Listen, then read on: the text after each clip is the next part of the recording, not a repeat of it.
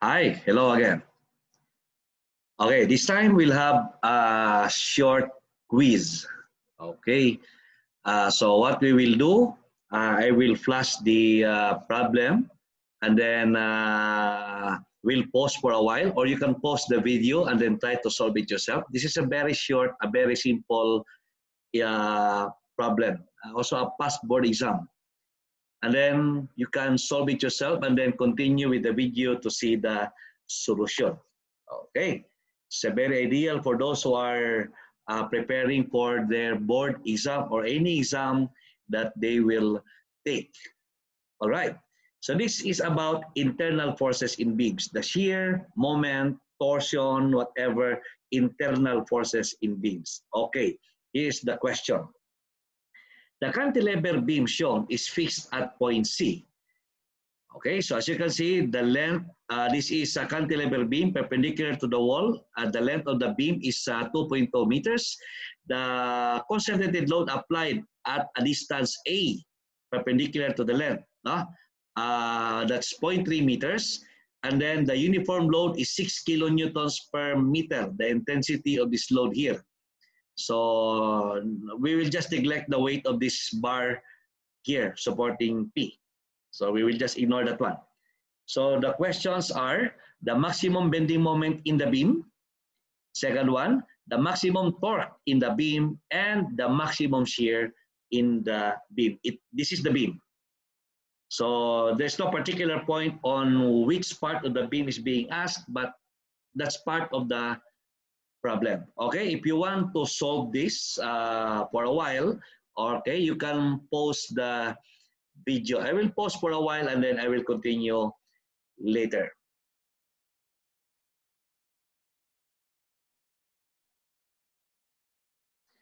Okay, so I hope you did choose the correct answer. Let's see if you have chosen the correct answer.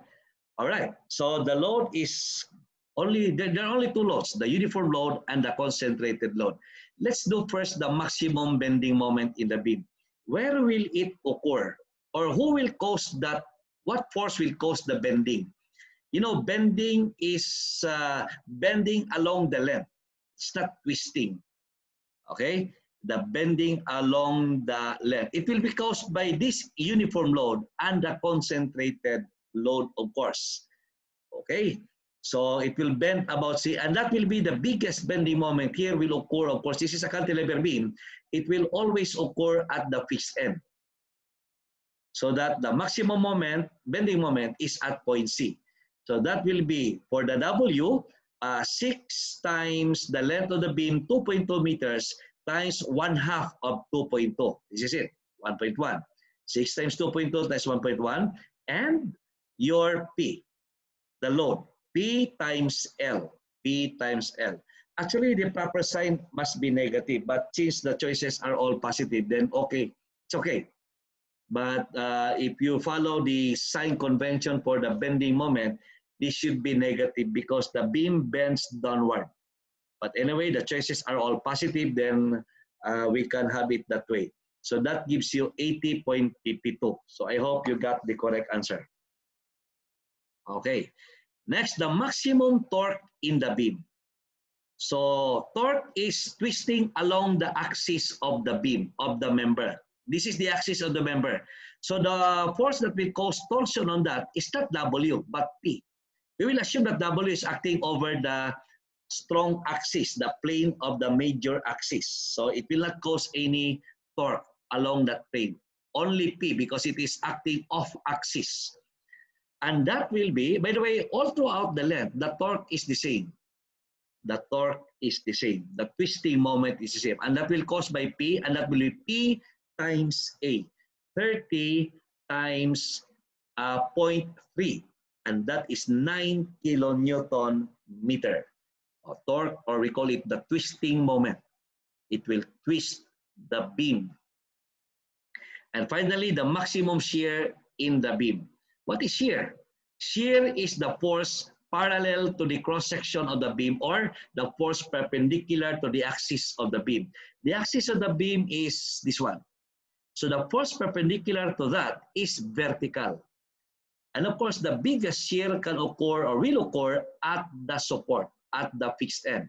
And that will be caused by the total load, W times L, plus the force, P. W, okay, so that will be the shear at C. Okay, it will be caused by all the loads. Okay, 6 times 2, that's for the uniform load. 6 times 2.2 plus your 30. So the shear force, and that is 43.3 kilonewton. Again, for the sign, the proper sign must be negative because the shear here force causes,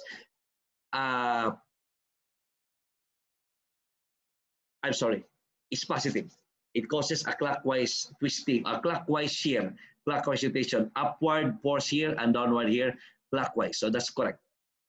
43.2 kilonewtons. Okay, so I hope you got these answers. We'll be doing this. We will be posting videos like this from time to time. Very short only. We will avoid those difficult. I know only few students will attempt that. Okay, so I hope you like our video, and don't forget to subscribe to our channel so that you can, we will be uploading videos every day that can be used. And then don't forget to click on the bell icon. Okay, thank you so much.